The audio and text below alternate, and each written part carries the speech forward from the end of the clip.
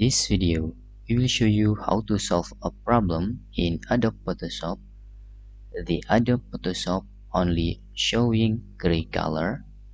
If we want to try select any color on color picker.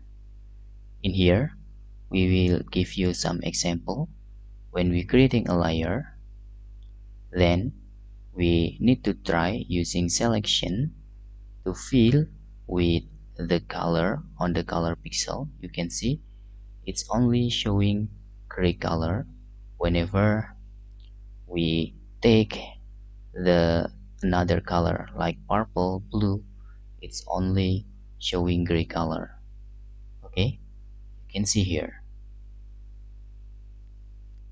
Maybe you are frustrating how to solve this problem, because this is very easy actually.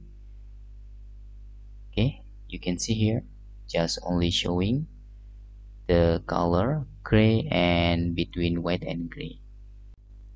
And to solve this problem, you need to select image menu on the top, then select RGB color on the mode. Okay, from the image select mode and select RGB color, and this is solve your problem. Whenever you face this problem, your color pixel just only showing gray color between gray and white.